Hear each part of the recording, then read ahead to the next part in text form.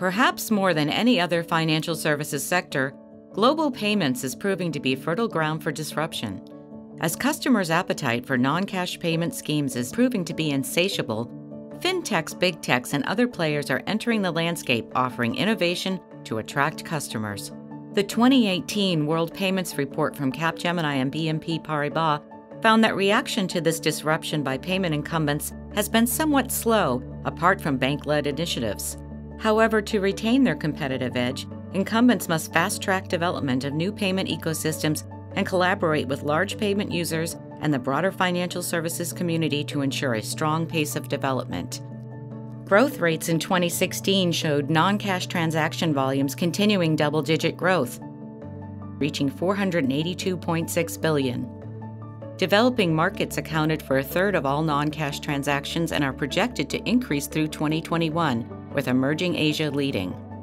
The fastest-growing non-cash transaction countries are Russia at 36.5%, India at 33.2%, China at 25.8%, and South Africa at 15.1%, while mature markets maintained a steady growth of more than 7%. However, for the first time, developing markets collectively surpassed North America in non-cash transaction volumes.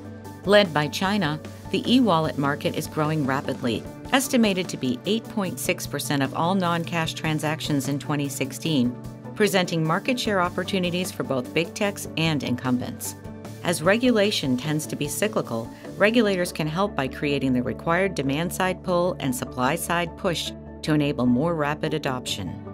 As key regulatory and industry initiatives, or KRIIs, spread from regional to global levels, standards and interoperability measures must be developed.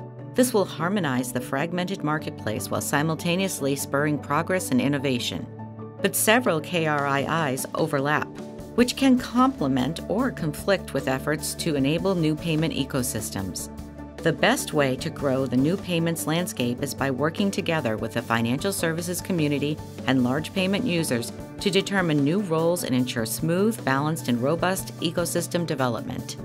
Banks must become ecosystem anchors that orchestrate services, leverage the latest technology and capabilities, and collaborate with other stakeholders.